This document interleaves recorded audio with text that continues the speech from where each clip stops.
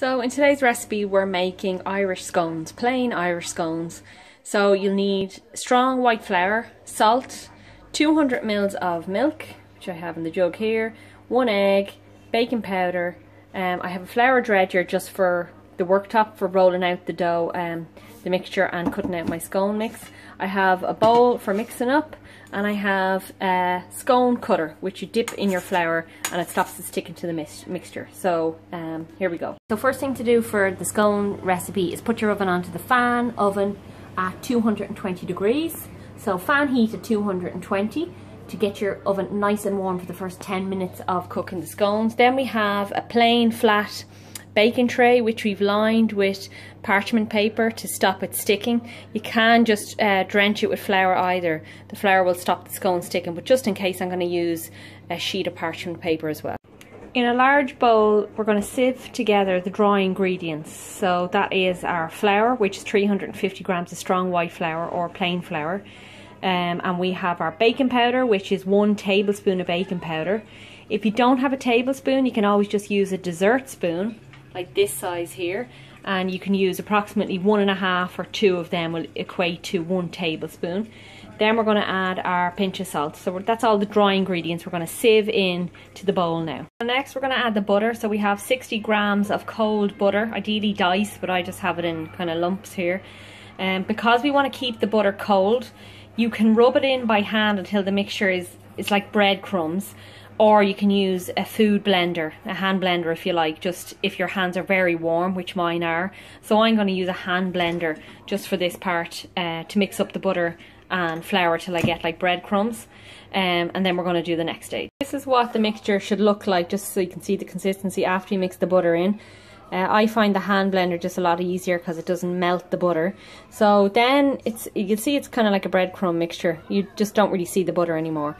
Then I'm going to make a well in the middle, and I have my egg cracked into my 1 egg cracked into 200 ml of milk here. I'm going to pour 3/4 of it into the center here, and then I'm going to leave some to kind of mop up the rest. Okay, so then you're just going to mix it up with your hand in a counterclockwise and clockwise direction to get it all mixed up in a good consistency. Okay, so I'm going to have to stop the video now because I need both hands, one to hold the bowl, or you can see it keeps spinning. So I'll come back to you in 1 second. When I've mixed in all the milk and butter, the milk and egg, sorry, this is what you're left with. So it's like a stodgy kind of raggy mixture, okay? You don't want to over mix it, so just mix it until literally all the liquid is absorbed. So that's your mixture. It's a very sticky mixture. Okay, so I've rolled our stodgy mixture out onto the floured worktop. And I've used a rolling pin. I drenched the rolling pin in flour first. I rolled it out, and you'll actually feel the air as you roll it out, so be really gentle because of the baking powder starting to rise. So it's a really airy mixture. So get your mixer. This mixture should make at least 8 large scones. This cutter is a medium size, so I could probably go bigger, but I'm just going to start to cut my scone mixture. Okay, so there's one, and you'll see that by covering the mixture, covering the cutter in flour first, it stops it from sticking to the mixture.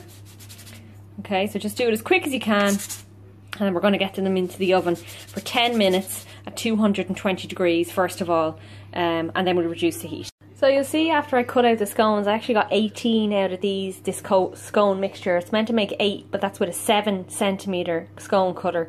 I use like a 4cm scone cutter.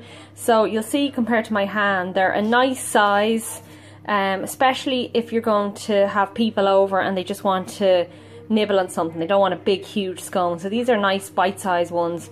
You can make loads of different variations. You can add grated cheese to make them savoury for kids' lunch boxes. Anything you want. You could sneak in some grated carrot as well, or you could make them sweet. You can add some orange rind or lemon rind, or even blueberries or cranberries is lovely for a sweet scone. These are just plain scones. So now, before they go in the oven, I just have some milk here, and I have my basting brush here. So I'm just going to cover each scone with a bit of milk to give it a bit of a glaze, and that means it'll come out of the oven with a nice shiny top on each scone.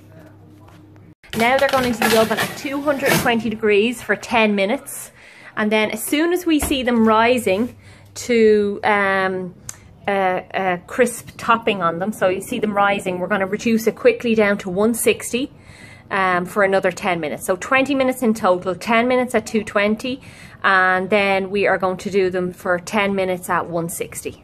Our scones out of the oven after I turned down the oven after 8 minutes. Actually didn't need the 10 from the 220 because this oven is pretty hot, so it will vary depending on your oven and how quick it is. And then I gave it 10 minutes at 160. So just keep an eye on them. It will really vary because ovens really change. They can fluctuate in temperatures up to 40 degrees depending on what brand of an oven you have. So and don't worry, the ones at the back will always go slightly browner. I actually turned the tray around halfway because the ones at the back were going a bit too brown, so I turned it around to put them at the front to give them more even baking. So this is our nice little scones, bite-sized scones.